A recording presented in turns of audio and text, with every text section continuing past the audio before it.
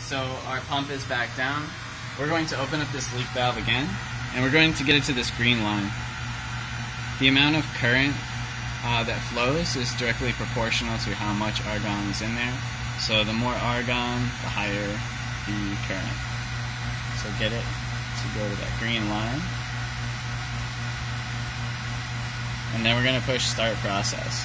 You'll notice the current jumps.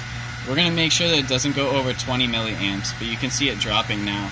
So we're going to open up this leak a little bit more and get it to jump up to where this black line is. That's about 18 milliamp. We'll also see the chamber glow purple at this point, so that's kind of cool. This is the same type of ionization of a gas that you see in bar signs. They have like different colors in the signs. Each of those different colors is a different noble gas.